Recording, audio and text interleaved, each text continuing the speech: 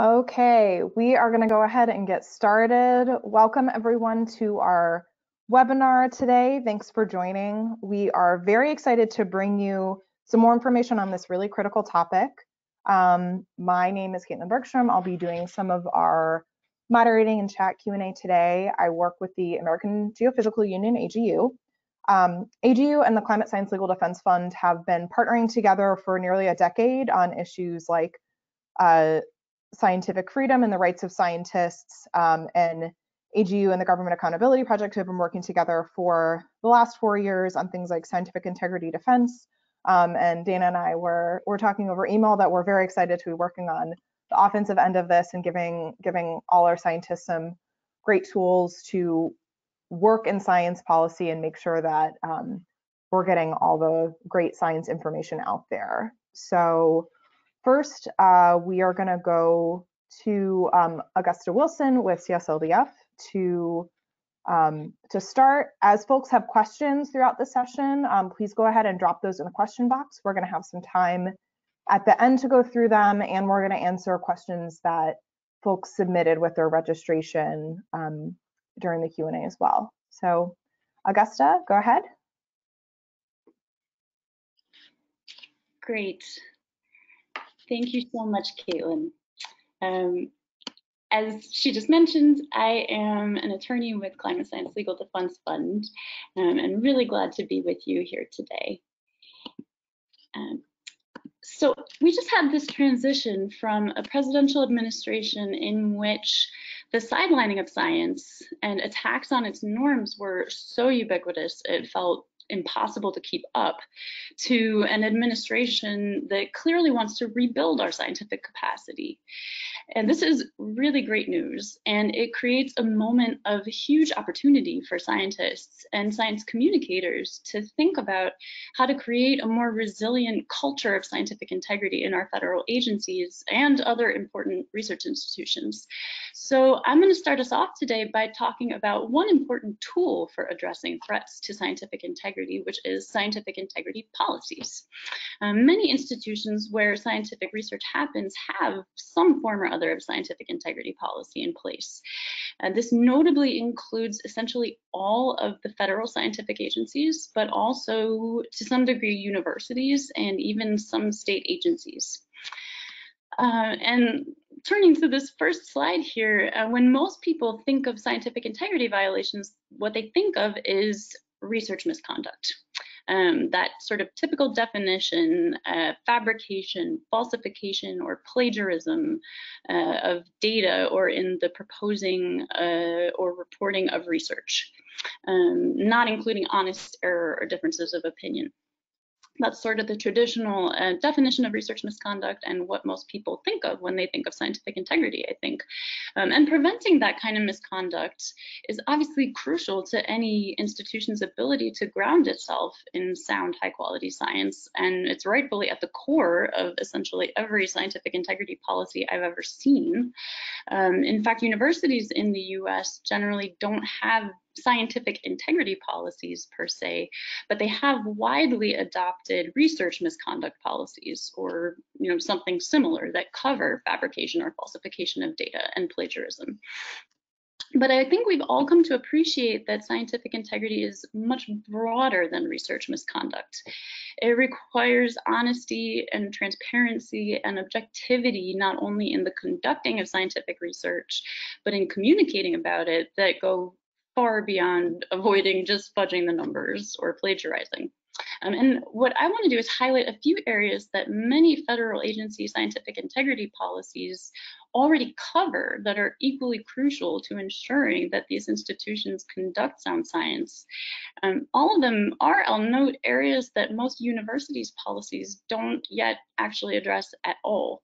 That said, if you are a scientist who is not a federal employee, don't tune out, because in many cases, agencies' scientific integrity policies apply to grantees and contractors and similar, so there can be plenty of relevant information here for scientists who interact in any way with federal funding. So what I'm going to do is use a few examples pulled from news articles that have come out in recent years, and two of them just in the last couple of months, that unfortunately illustrate that even the most comprehensive scientific integrity policy is only of limited use if it's not well enforced. And if we can move to the next slide, that would be great. So the first area I want to talk about is political interference. In order for any research institution or regulatory entity that relies on scientific research in its decision making to establish and maintain its credibility, the public has to trust that its scientists are not subject to political pressures. And there are regrettably a large number of examples I could choose from that were publicly reported during the Trump administration of censorship and suppression and other kinds of political interference with science. Climate science is well known to have been a particular target, but unfortunately, the COVID-19 pandemic gave rise to some especially egregious abuses in this area and demonstrated how fast political interference with what should be a nonpartisan scientific activity can damage the credibility even of a gold standard institution. So you see here a headline from a Washington Post article that was just recently published.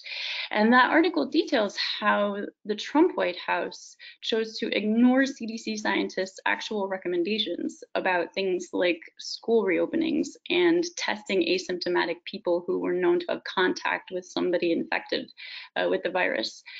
So these documents arguing in favor of reopening schools, arguing in favor of not testing asymptomatic people. These were documents that were not authored primarily by CDC scientists, but they nonetheless over the summer appeared on the CDC's website and gave the impression of having come from the CDC, having been authored by CDC scientists. And exactly how that happened isn't yet perfectly clear, I think, but this reporting in the Washington Post did confirm that the orders came from political appointees.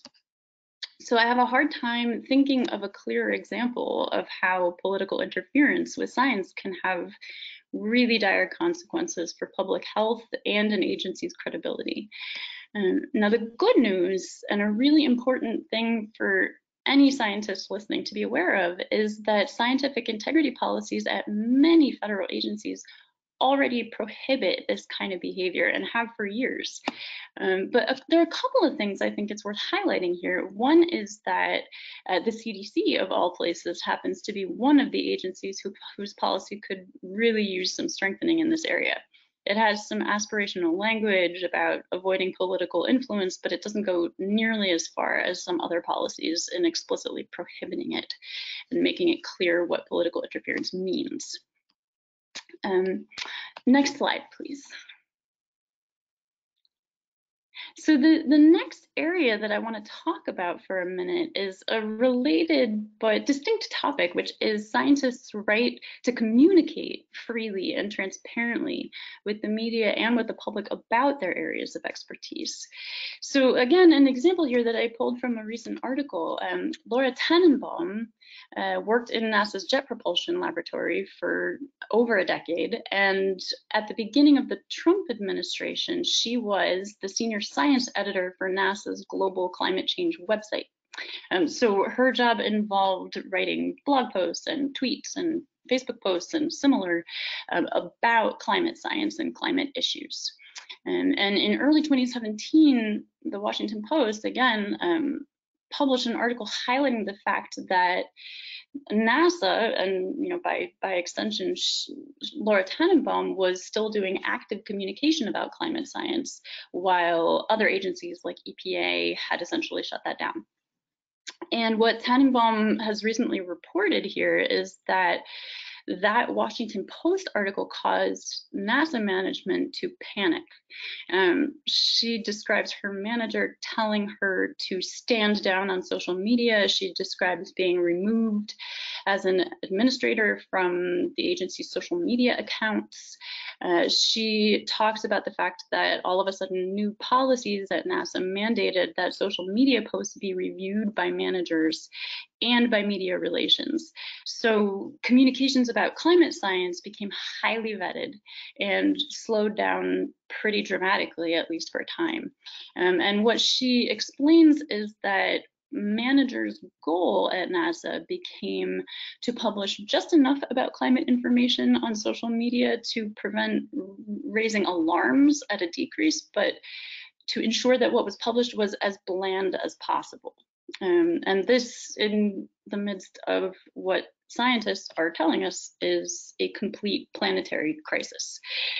So again, this is only one of many examples I unfortunately could have chosen from, but it illustrates really vividly how interference with scientists' ability to communicate about their work can really detrimentally impact the public's ability to get information that's very crucial to public health and safety. And it also importantly illustrates how scientific integrity policies need to apply to and protect not just people who are actively doing scientific research, but also people who work in adjacent areas like science communications.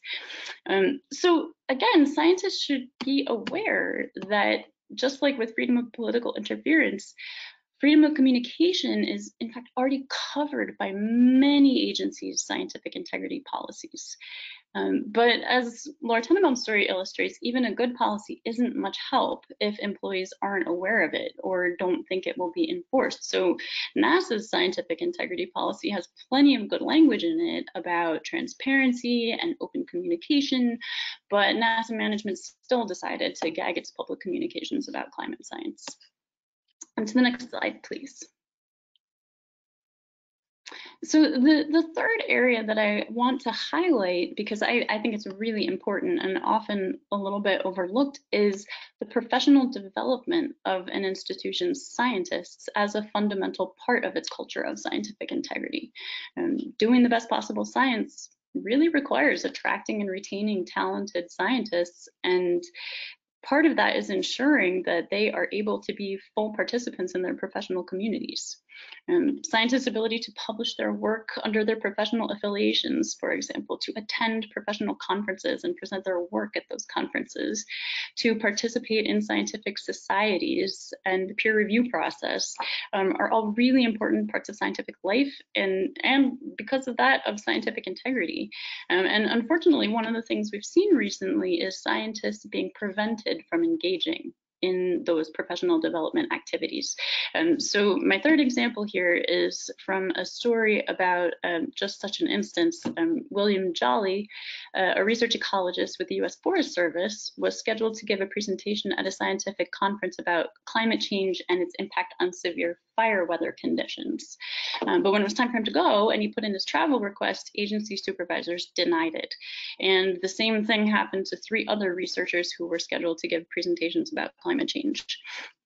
So agency spokespeople tried to present this as just sort of normal agency procedure and a question of funding, but the numbers of federal employees who were approved for travel to that conference were significantly down from previous years, suggesting that that explanation held very little water.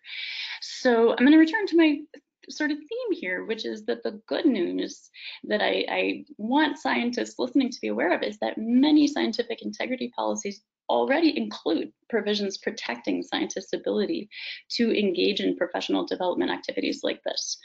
So the Department of Agriculture, which is the US Forest Service's parent agency, already has language in its policy encouraging the presentation of research findings at professional conferences. But you know, A, that language could be stronger, and B, a lot of other policies do have some distance to go on this front. The next slide, please. So I want to turn now to talking a little bit about the mechanics of how scientific integrity policies tend to work and what kinds of structures and processes they at least often put in place. And big caveat for all of the discussion that's about to follow is that obviously those policies vary. They vary between federal agencies, and they certainly vary between agencies and other institutions like universities. But what I'm going to try to give is a sort of general picture of what they often look like and what maybe a plurality of policies tend to contain. So first question, who do they cover? In many instances, these policies provide really broad coverage. So a lot of them cover not just all career employees whose work involves scientific activities, but also political appointees, contractors, grantees, volunteers, and similar. Slightly different question is who can make a claim under the policy? And surprisingly, a lot of policies don't address this explicitly. And that's particularly true of universities' policies. And so what that means is that often there's no explicit requirement that somebody be covered by the policy or affiliated with the institution in question at all in order to file a scientific integrity complaint pursuant to the policy, which makes them in some ways, a potentially really useful and powerful tool, although I think there's definitely some gray area as to what would happen if someone not actually covered by the policy tried to pursue a claim under it into a courtroom. It's really important for scientists to be aware that many policies contain really explicit and good provisions protecting the confidentiality of people involved, the confidentiality of those who bring complaints, the confidentiality of those who participate in the investigation process. It's also really good to know that it's often possible to make a claim anonymously, although people should be aware that that can make it harder to investigate the claim. So most often, how do you make a claim? What's the actual process for filing one? So most typically, the claim is going to need to go either to an appointed scientific integrity officer or official or similar. Many agencies have those. In the case of a different institution like a university, it may be a dean who's been appointed to that type of role. Another avenue when talking about the federal government is often the Office of the Inspector General. A claim generally needs to be in writing. It generally needs to include at least a basic description of the misconduct that's being alleged and how scientific integrity was impacted. And it's really important for people to be aware that in some cases, these policies do include time limits. They impose specific requirements as to how long after someone becomes aware of a potential violation they have to file a claim. Not all of them have that, but some of them do. So it's important to know whether that's the case with the specific policy that applies in your case. So most typically, the scientific integrity officer or official or the equivalent dean, whoever that is going to be responsible for overseeing an investigation. But one thing that's pretty common is that that person will appoint a panel to actually conduct the investigation. And that panel can collect and review evidence, including documents, interviewing parties and witnesses who may have information. And then in many cases, one of the things that's really typical is that that panel would then issue a written report of its findings and recommendations. And very often, at least the person who has been accused or the people who have been accused of a violation are given an opportunity to review that report and provide comments on it, comments on the panel's findings, which then are seen by the deciding official.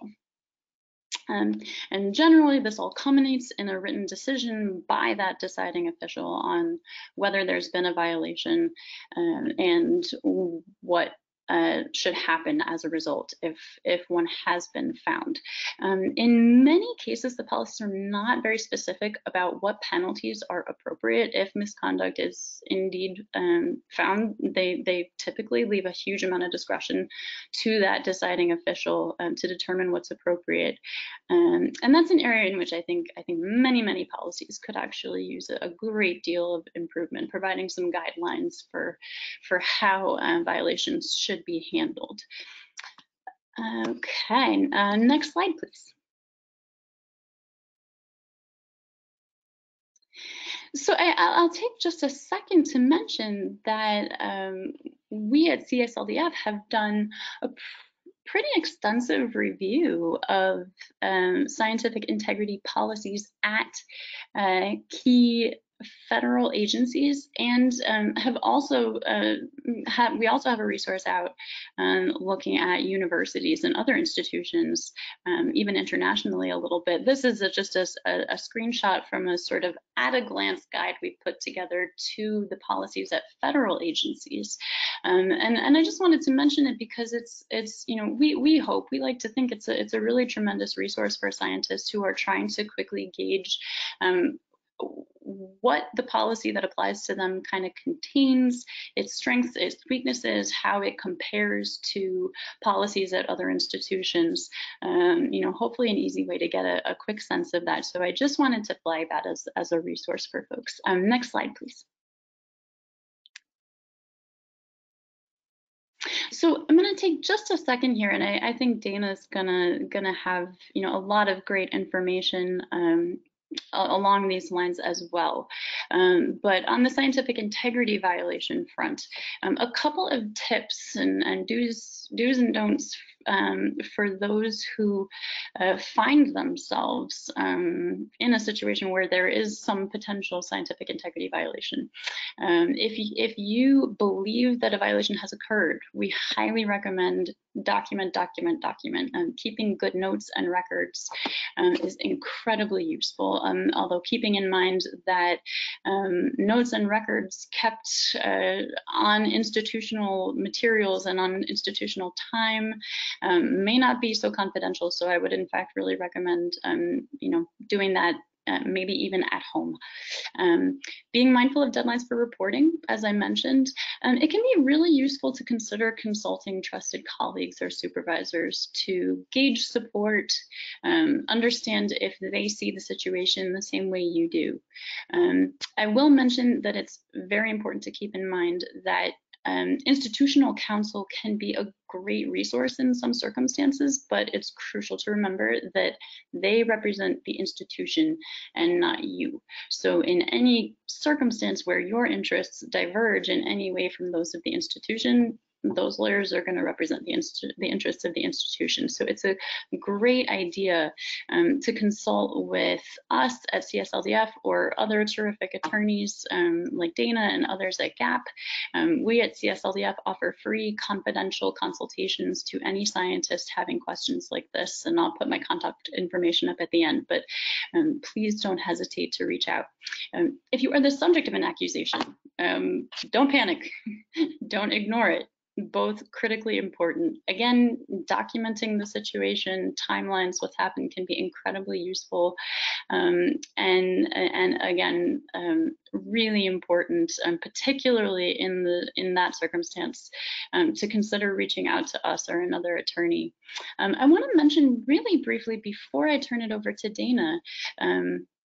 I've talked about some of the stories of scientists who have experienced these kinds of violations in recent years, and we are on the cusp of launching a project in which we are going to put out a call to scientists who experienced or were aware of these kinds of situations, censorship, suppression, other types of scientific integrity violations and threats to scientific norms, and who have not yet told their stories but are interested in doing so, to come to us and tell those stories. And so I just wanted to do a little shout out to that. It's coming very, very soon, so stay tuned. And that's going to conclude my portion. I'm now going to turn it over to Dana to talk a little bit about the whistleblower angle of things. Very quickly, yes, I just saw, I forgot to mention, we do have some big chunks of what I've been talking about are also in written resources that we have on our website. You can see a couple of images of those here. These are available for free download, so I highly encourage folks to hop onto the website and check those out. And yeah, if you don't mind showing people the contact information just for a second, maybe we'll throw it back up at the end, but this is my contact information. And again, we do free and confidential consultations, so please do not hesitate to reach out if you have a specific question you want to talk about. Thanks so much. All right. That was great. I learned a ton, Augusta. Thanks for that. I'm just going to jump in here, and if if it's okay, do you want me? I'm going to keep my video on, if that's okay. Maybe it'll be a little bit more dynamic than just my boring slides. So so I just want to say thank you so much. Great to be with you. My name is Dana Gold. I work with Government Accountability Project as our Senior Counsel and Director of Education. And so actually we can go to the next slide. So we have been around for over 40 years, and we represent whistleblowers and ensure we protect them and essentially make sure that their disclosures make a difference. We do that by seeking justice if they suffer reprisal or when they're at risk of retaliation for raising concerns. We verify their concerns and make sure that we get them to public interest advocates, to Congress, oversight agencies, lawmakers, the press, professional associations, to try to make a difference with their disclosures. And then we work on advancing legal reforms to expand protection for whistleblowers. So we're kind of behind most of the federal laws that exist now that protect employees and their rights to raise concerns in the workplace. So I always like to say that we kind of operated at the extreme end of things. It's kind of the land of whistleblowing, which I'll talk about in just a second when I get to the definition of what a whistleblower is. But we're kind of whistleblowers promote scientific integrity. They protect the public interest. Their disclosures make a difference by being made public and exposing serious wrongdoing. So, we're definitely at the other end of extreme in terms of when something rises to a level of a protected disclosure for a whistleblower, what constitutes whistleblowing. So I'll talk about that a little bit more in a second, but go ahead to the next slide.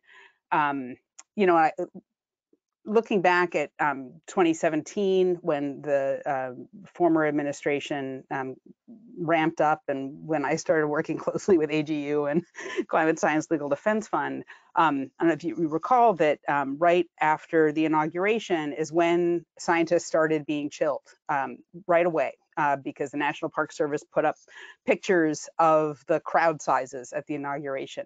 And that's when you saw all the alt agency Twitter feeds start and these rolling out of gag orders on federal scientists and their rights to speak and share information. So direct censorship.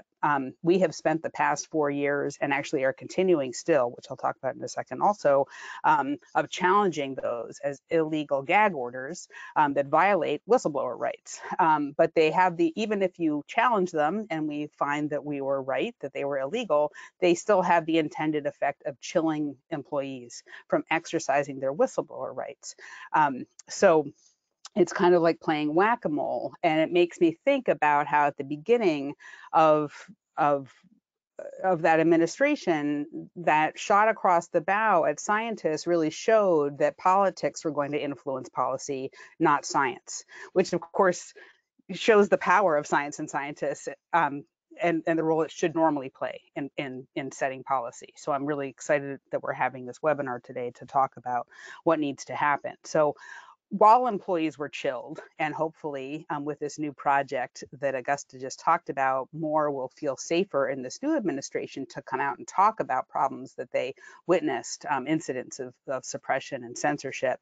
But while many employees, I think, kept their heads down and we're scared, we're afraid of these gag orders, and we're afraid of reprisal, others stood up, and we saw that repeatedly throughout the administration. So we can go ahead a little bit. I'll just run through a couple examples, many of whom you know. Joel Clement raised concerns about, when he was raising concerns about the effects of climate change on Alaska Native populations, he was reassigned to collect oil royalties, something he had knew nothing about. Filed a noisy whistleblower complaint and ultimately exited the administration. But was really one of the kind of first very public whistleblowers of the Trump administration. Kevin Chmielewski, who we don't really think about necessarily as a science whistleblower, but he blew the whistle on Scott Pruitt, then head of the EPA, his gross waste of taxpayer funds and gross mismanagement and abuse of authority. And he was part of the Trump campaign, then came over to be kind of one of the chief of staff people under Pruitt. He blew the whistle on waste, fraud, and abuse. And that ultimately led to Pruitt's resignation under great investigation and attack. So, in some ways that really ended up talking about the power of whistleblowers to stand up for science, where we saw politics really driving that agency. Maria Caffrey, who Climate Science Legal Defense Fund represents, had filed scientific integrity complaints about interference efforts to censor her research and reporting that she had been doing, research reporting about the effects of climate change on coastal national parks. She, she fought the censorship, but ended up having to file a whistleblower complaint. And then most recently, we all know Dr. Rick Bright, who raised concerns about the administration's failure to respond to the coronavirus pandemic and its touting of bogus therapies. So for COVID, so he ended up being demoted and sidelined. Lauded as a hero. The Biden administration brought him back during the pre-inauguration phase as part of the task force. So whistleblowers really kind of broke through the silence and really stood as emblems of saying, hey, science important. Scientists, we will stand up for science, and we're going to expose this effort to politicize science. And so they really stood up as human representatives of the need for scientists to speak out and the role science should play in good policy. So we can switch to who's a whistleblower. So who is a whistleblower? Really quickly, what we're talking about in the legal scheme of things, under the Whistleblower Protection Act, which is the large act that protects the majority of federal employees, not intelligence community or postal workers, whistleblowers, but almost everybody else. A whistleblower is an employee who discloses information that they reasonably believe evidences a violation of law, rule, or regulation, gross mismanagement, gross waste of funds, and abuse of authority, a substantial and specific danger to public health or safety. And for federal employees, they also can raise concerns about censorship that's related to scientific research or analysis, but it has to result in one of those other forms of misconduct. So what's significant here is that this is, we care about disclosures. What defines a whistleblower, right, is the seriousness of the disclosure. And the violation of law, rule, or regulation does not include a policy.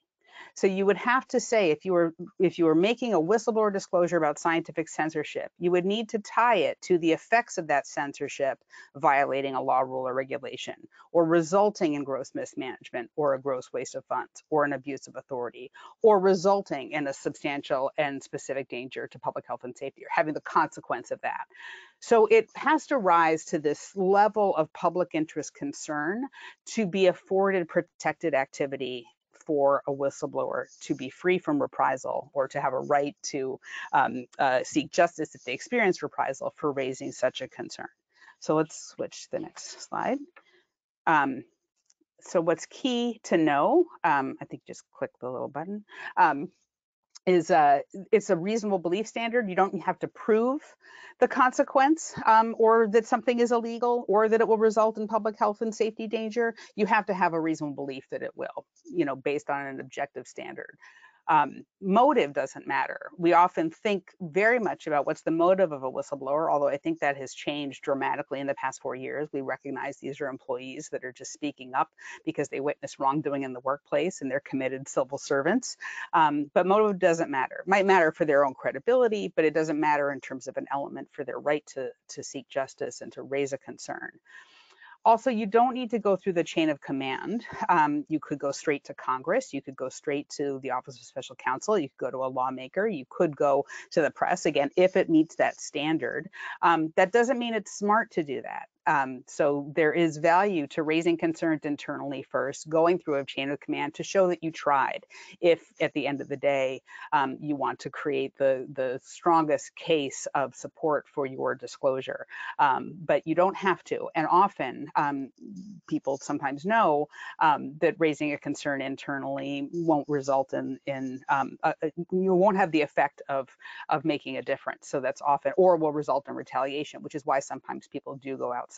But 95% of employees raise concerns internally first, overwhelmingly so.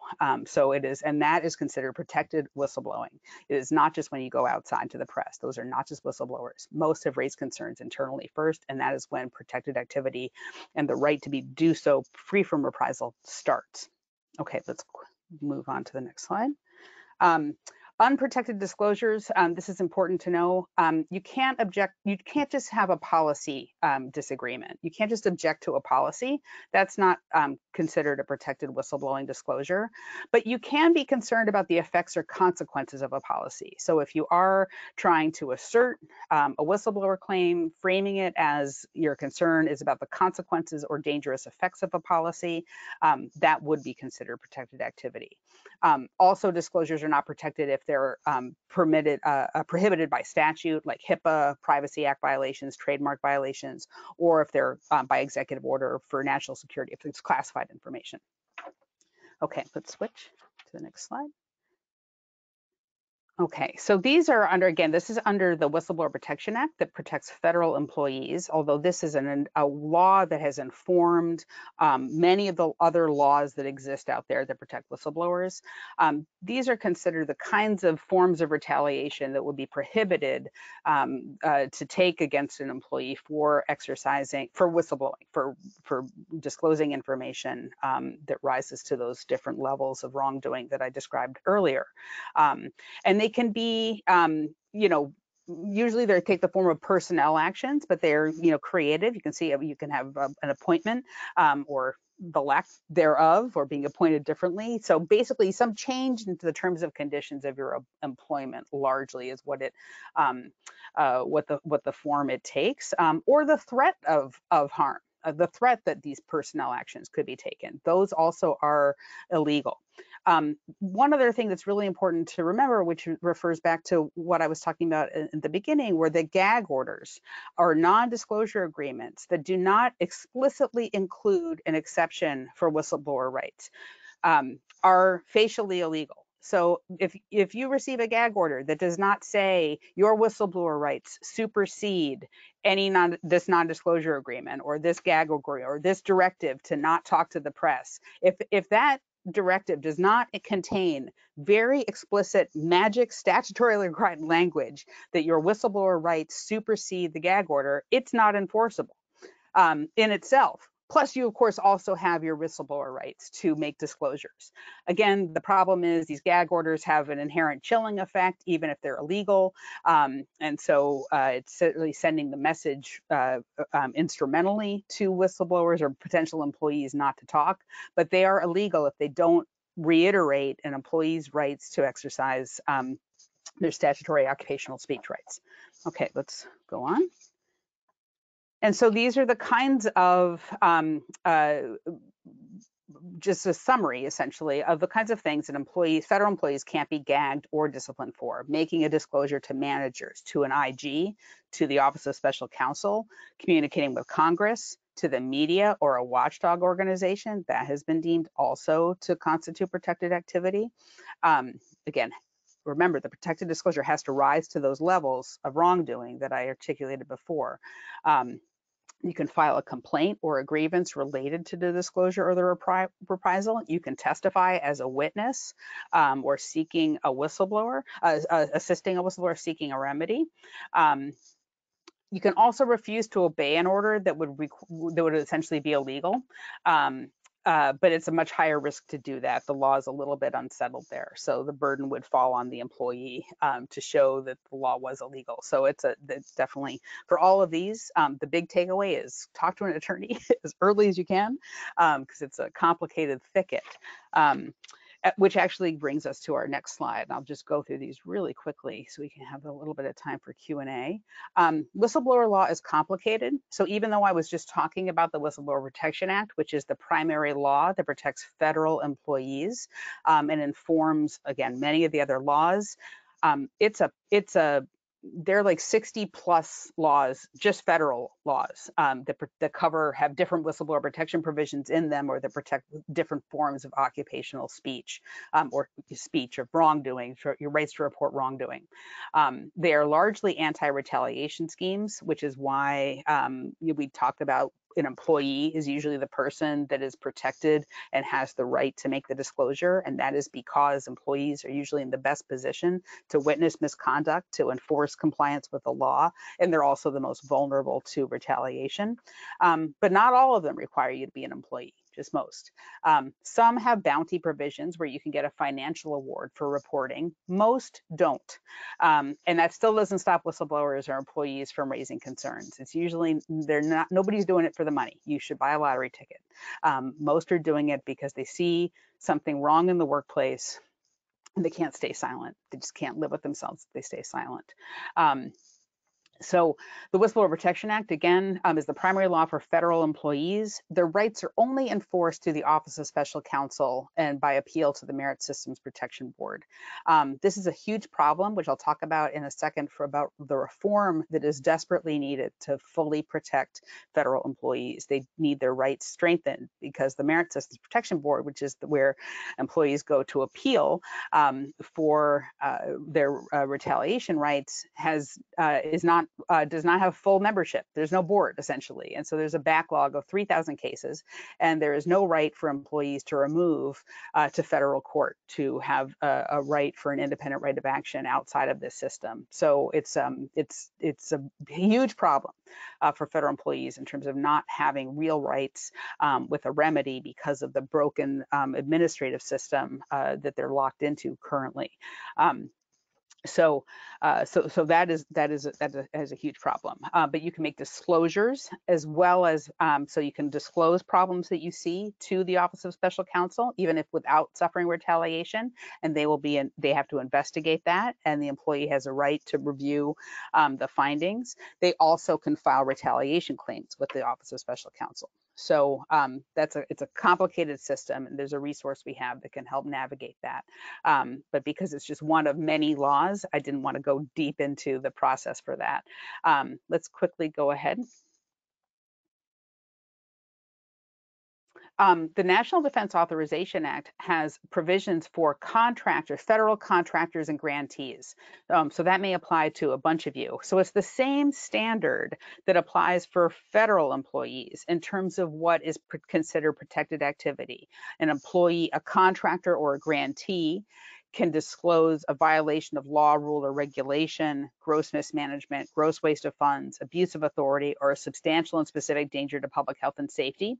But censorship is not one of the enumerated forms of a protected disclosure under the National Defense Authorization Act. Disclosures, there are enumerated entities to whom an employee can make a disclosure: to Congress, an Office of Inspector General, the Government Accountability Office, the GAO, Department of Justice or other law enforcement agency, the grant manager within the federal agency or within the company or the university. So the grant, so whoever has the grantee or the grant contract official, the management. So there are lots of folks you can make a disclosure to. They do look to the Whistleblower Protection Act to interpret the National Defense Authorization Act, which has held that disclosures to the press or watchdog organizations are protected.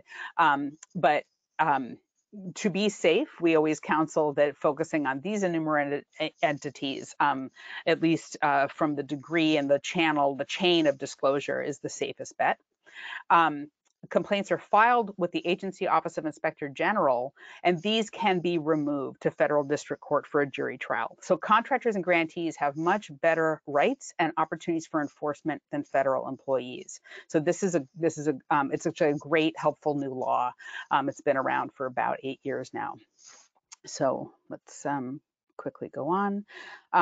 So the patchwork continues. You probably have heard about the False Claims Act. That's for reporting fraud on the government. It's not just about money, but it could be, for instance, failure to record illegal discharges of hazardous waste or defective products, failure to perform required testing. So there are lots of different forms fraud can take as long as it's material, and that this is a bounty law. So there are both anti-retaliation provisions, but also you can make a disclosure and get up to a third of the amount recovered if the Department of Justice, or if there's recovery. So this is filed with the Department of Justice and is filed under seal.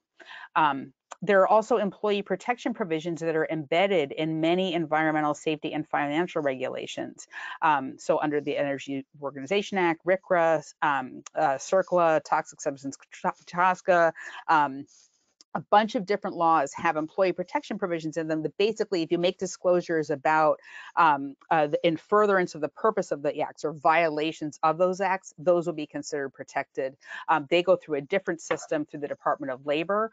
It's a patchwork of protections. Again, some you can have an independent right of action for a jury trial to remove. Some you have to go through the Department of Labor system, through the administrative system for a remedy. We're working on a Consolidation Act, where all of these laws would be harmonized to meet best practice standards, so they wouldn't be this crazy patchwork with different statute of limitations and remedies and processes. So that's an aspiration, and that can apply to corporate employees, and some federal employees have rights under different some of these different acts. And then there are state laws. So it can depend on if you're a public employee in a state. Sometimes there are laws that are on statute that cover everybody. Sometimes there's the common law provision, not all, for wrongful discharge. There are state False Claims Act. So it really matters to find legal advice early, because it really is this analysis of what you blow the whistle on, or what kind of employee you are, what retaliation you suffered, when you suffered it, where you are, that can matter in terms of what your rights are, how to best exercise them, and how to minimize risk and then seek justice. So let's quickly move on. So I just want to talk really quickly about needed reform. The Scientific Integrity Act is now in committee. It was introduced last term, but it has now been reintroduced by Representative Tonko. So it's sitting in committee right now, but this is so important. It would basically make all the policies that Augusta talked about, it would put them into law. It would make them mandatory and with certain standards that would then be enforceable. The value also of the Scientific Integrity Act, which unfortunately at this point does not contain, as drafted, whistleblower, an independent right of action for whistleblower protection. But because it would be a law that would be codified, it could then be a part of what protected disclosure could be. So a federal employee could enforce it under the Whistleblower Protection Act if they alleged a violation of the Scientific Integrity Act. So that's why it's so important that it gets passed. But then on top of that, we need to pass the Whistleblower Protection Improvement Act, which would fix all of those problems I was talking about that currently exist with the Whistleblower Protection Act, by giving employees a right to remove so they could have a jury trial. It would also prohibit retaliatory investigations, which we have seen to be a common retaliatory tool used against whistleblowers that isn't considered a prohibited personnel practice right now. It would also ideally offer interim relief if an employee can show that they would likely prevail at trial, at a hearing. Really important, because some of these cases can take forever, and it's a horrible experience, frankly, to be a whistleblower seeking justice. So and then finally, I would say for reform, rights training, valorization of whistleblowers, all of these things are so important for rights training for employees and for managers to know that they can't gag their employees. And that they can't retaliate against them for raising concerns. For employees to know that they can raise concerns, that they cannot be gagged from speaking and exercising their whistleblower rights. How to navigate those, how to navigate these complicated systems. All of those are so important for normalizing the act of speaking out in defense of science. Okay, so let's quickly go on. Almost done here. So just quick best practices piling on from Augusta. Talk again, where we represent people pro bono. We can always give advice for free if we can't represent you. We can't represent most people, but we can certainly give advice and guidance and great referrals.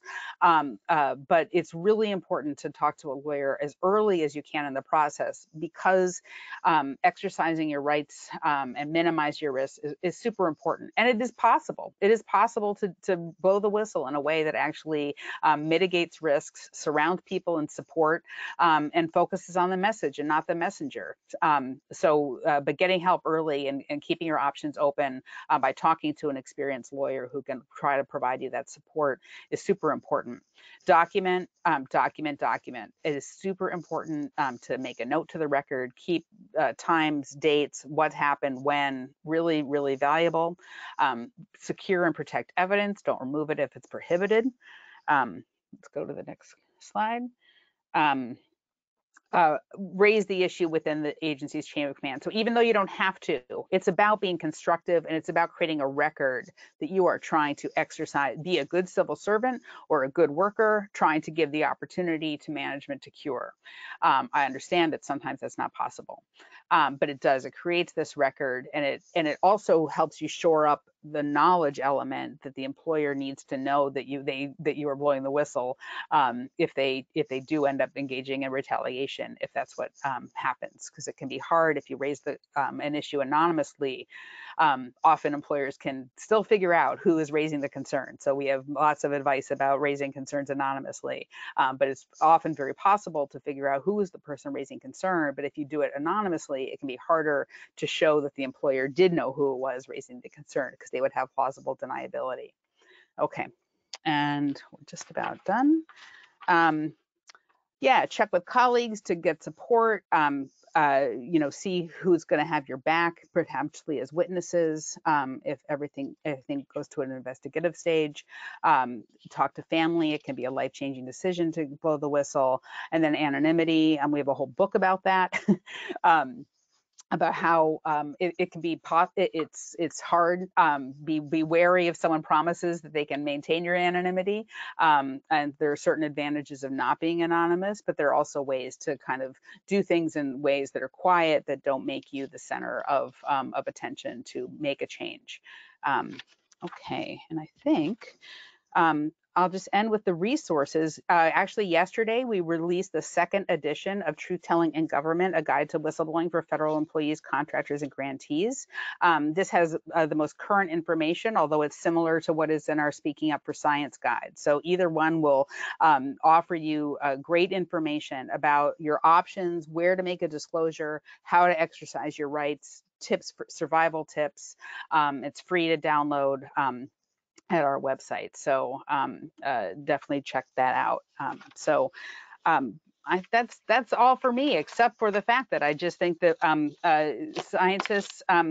science, we're on a positive trajectory. It's a new administration, and I think never before have we seen science be so under attack, but also more understood as essential for making sound policy, protecting public health and safety. I think, but we cannot be complacent. So pushing for this legislation, supporting whistleblowers when they speak up, exercising scientific integrity policies, all of these are super important for making sure that we restore science to its proper role in setting policy. So thanks. And we have some questions that came in. I don't know if we want to take other questions from the audience or go over some of the ones that were written in, but we'd be happy to take some of those. Yeah, thank you so much to Augusta and Dana for sharing all that great information, those great resources. We are going to go ahead and answer the questions that were sent in with the registration. So Dana and Augusta, if you want to roll through some of those. I haven't seen any questions in the chat, but please, if anybody has them as they're coming up. I think we had some good coverage of a broad range of topics that through some of the pre-submitted questions. But yeah, Augusta, do you want me to take the ones that that I could answer? And then, okay, so I'll just go through. So one was, does Government Accountability Project represent professionals where there's not a high likelihood of recovering fees via key TAM laws, which are the False Claims Act cases, the fraud cases with the bounty that I had mentioned earlier? All the time. That's usually basically who we represent, are whistleblowers who are not blowing the whistle on fraud, but are blowing the whistle on big public health and safety problems or environmental issues and dangers or immigration abuses. So those are not fraud-based cases. So yes, we represent them, I would say predominantly. There's a great question about, to what authoritative source can a scientific whistleblower appeal to support their claim? And I wasn't sure if that was about, so if someone is, if that person is actually watching, it'd be great to have clarity about that question. So I wasn't sure if that meant, you know, to whom do I go to file a claim? But I think it actually meant like, where do I get support to verify my claim? And I thought that was such a really interesting question because so often we've seen with whistleblowers, one of the things that we do to strengthen their disclosures and also to insulate them from reprisal and to put pressure on making sure that lawmakers or the agency that's engaged with the wrongdoing addresses it, is to get support from like professional associations or other experts to verify and speak, you know, and validate a whistleblower's disclosures. I know when we represented Aldrich Saucier, who was a Star Wars whistleblower, he was a physicist who was like, the Star Wars program is just completely not going to work. But he wasn't a great public speaker or good at explaining in a layperson way, like, you know, kind of what the disclosure was about. And so we had all these Nobel scientists basically reviewing his disclosures and speaking essentially on his behalf. Same thing with our immigration whistleblowers, who are doctors who have raised concerns about harms to children in detention. You know, they've been surrounded in support from professional associations who have come out saying that, yes, that is exactly what the research said, that detention causes harm to children. So I thought that was a great question. I mentioned the status of the MSPB appeals court. Great question. I wish I had a better answer for you, which would be that it was functional and there was no backlog, but there is. And then I think there was a great question, what more should be done legislatively and legally to protect against retaliation against whistleblowers? And I think that part of it are those reforms that we just talked about that need to happen. We need stronger laws to make it easier to blow the whistle without so much risk, to make there consequences for managers when they engage in retaliation. I think more training really matters. And you know, I think this, you know, kind of Me Too movement for whistleblowers, where we validate their stories, right? We believe the whistleblower and we question the misconduct, right, and the wrongdoer, kind of shifting the burden, the cultural burden of presumption, that we normalize the right to raise concerns and speak up against misconduct in the workplace, actually will go a long way to protecting whistleblowers actually from retaliation, because it won't be culturally acceptable. So those are some questions that I could take. So Augusta, I don't know if you want to take some others. Sure, yeah, and I know we're running close to our time, but Caitlin, if you feel like there's a minute, that we got a couple questions that to me almost all go together, so I'm going to a little bit address them that way. We got one, which is, would it be a scientific integrity violation if an agency knowingly published misleading or incomplete information in an environmental impact statement? And for those who I'm guessing most people probably do, but for those who don't know, environmental impact statement is part of the process under NEPA, one of the really important federal environmental statutes that requires an agency to do an environmental review and a review of the environmental impact of any major action it's going to take or approve. So any, you know, in particular, any kind of infrastructure project or thing like that that may have an environmental impact needs to go through this environmental impact statement process. And then there are a couple of questions about that kind of, in my mind, go with that a little bit about how can researchers influence that, influence policy, particularly with respect to environmental improvement. And to me, the first question almost answers the second. With respect to the question about would it be a scientific integrity violation to put misleading or inaccurate information or incomplete information in an environmental impact statement, my answer to that is a wholehearted yes. Yes, it would. Almost every single, maybe every single scientific integrity policy I've ever seen has a good bit of language, multiple provisions talking about the importance of accurate scientific information, and that being the bedrock of scientific integrity and of agencies and other institutions conducting and using sound science. So including misleading or inaccurate information in a document like an environmental impact statement absolutely would constitute a violation of those policies. And it's a perfect example of a place where all kinds of scientists. One of the questions is about, those who are more in the life sciences, botany, biology.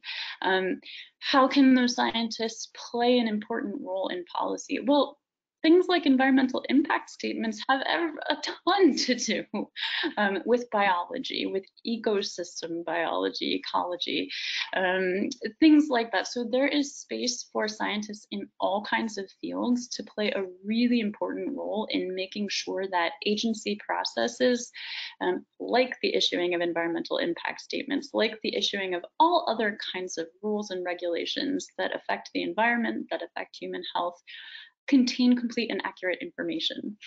So that's why this is such an important conversation, because these tools, we hope this information and these tools will help scientists to understand that there is in fact a structure available to help you stand up and make sure that that those kinds of processes do get based on the best available science.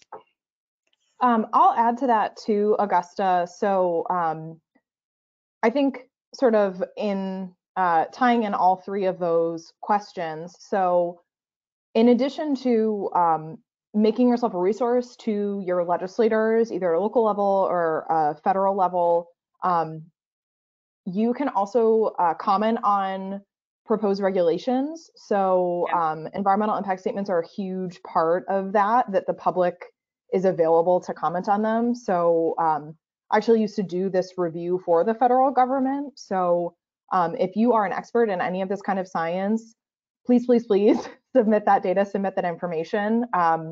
We're coming out at AGU with a public comment toolkit in the next couple of weeks to give you some tips for how to submit those comments, what finding some of those regulations look like. But that's a really great way to involve yourself as a scientist in all different kinds of science in the policymaking process.